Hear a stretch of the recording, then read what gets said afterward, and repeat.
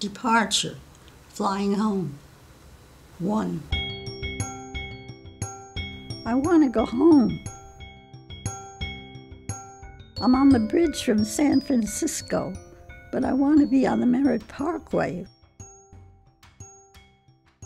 Where is my exit? Where are my green hills?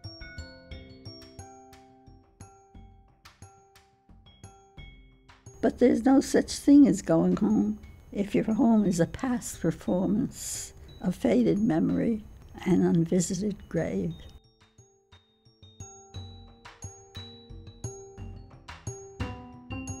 I don't know how to live life without being a poet. I glide to earth, where faith is easier, if only for the moment. I am too mortal for divine loneliness. I'm glad I had all these thoughts when I was still younger. Have the thoughts changed? No, just don't think them anymore.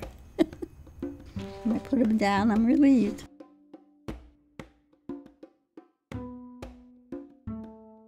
The sea, we say, is the unconscious mind where the soul looks for space. I'm losing them, the sight. The sea was small but giving. It's a thing that's over your eye and it deteriorates.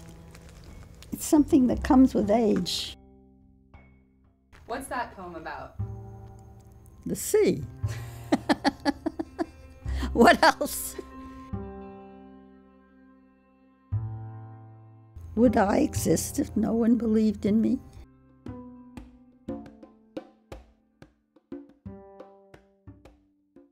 I wish somebody else was reading. But it's your voice. It's too old now. And I remember they say that hair grows in the grave when all else we have cherished is turned to reflection, when what we have been is in the gestures of others.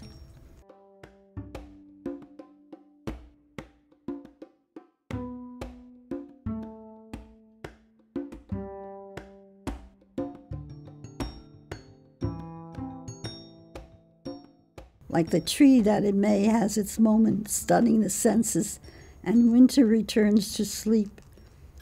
Does it know what it had, what will be when the woodcutter comes? Does it know how I stopped the car?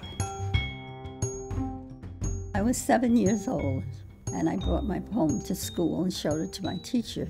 Still, the Dybbuk sings from my throat. I'm 92 years old, September 25th. It has to be 2 paragraphs about rain dropping on this barren soil. I already started worrying about the flowers.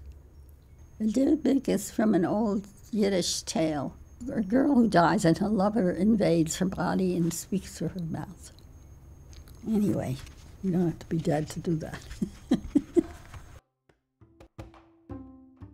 The trees are wrecked stars, but I mustn't sleep, not yet. I am the bearer of stones to the picnic.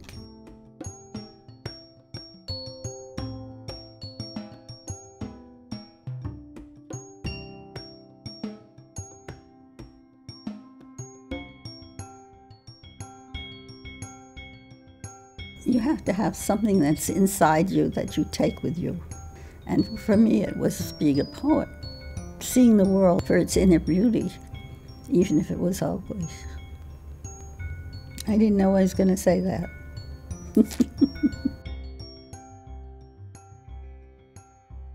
The fish, like buoys, whip their bellies on the jagged rock. Life, you think you own it.